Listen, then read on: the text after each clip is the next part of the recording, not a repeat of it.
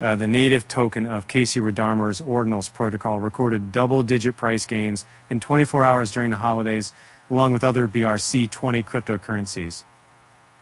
The ORDI rallied as much as 37% on December 25th, with its daily trading volume and market capitalization moving in tandem per coin market cap.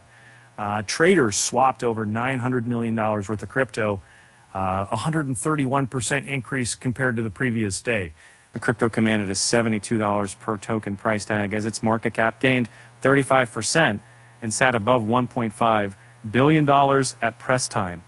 No significant news or development preceded at the price movement, although several other Bitcoin inscription coins also pumped amid what could be a profit rotation period. ORDI is underpinned by the Bitcoin request for comment, BRC-20 token standard developed by pseudonymous developer Domo. The idea is to enable transferable assets on BTC's network by allowing users to create and trade tokens on crypto's largest blockchain, akin to ERC-20 cryptos on Ethereum, and a DeFi ecosystem. Casey Rodarmor started the Ordinals protocol and its native asset, which is believed to be one of the first Bitcoin inscriptions. The project started in the first half of the 2023 and has since grown into a billion-dollar crypto asset.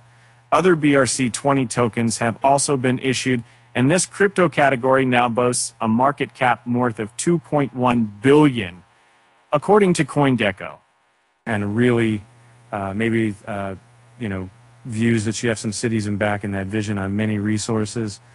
Venus plans into paper expulsion from crypto's leading decentralized network.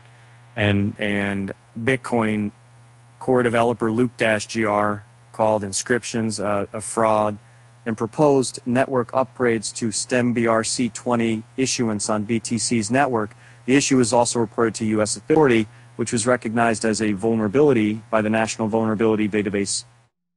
Still, inscriptions continue gaining steam across several blockchains, sometimes triggering massive transfer fees and network outage spikes.